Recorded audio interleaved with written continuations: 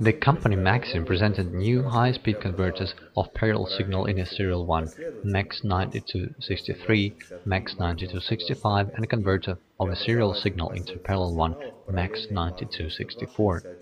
IC forms a chipset for gigabit multimedia serial link (GMSL) organization with the function of protecting the high-speed digital transmission channel of multimedia content (HDCP). The chipset enables to get a complete solution for bidirectional channel HDCP-GMSL for video and audio signals over twisted pair or a pair of differential signal lines. The chipset fulfills all the transaction management functions in accordance with the HDCP protocol. It also supports touch screens and allows not using CAN/LIN interfaces to detect errors.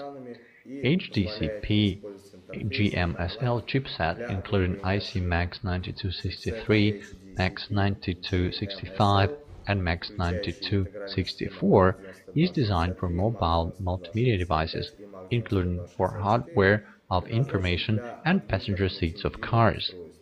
MAX9263, MAX9265 operate from a 1.8-volt power supply, and MAX9264 from 3.3-volt power supply.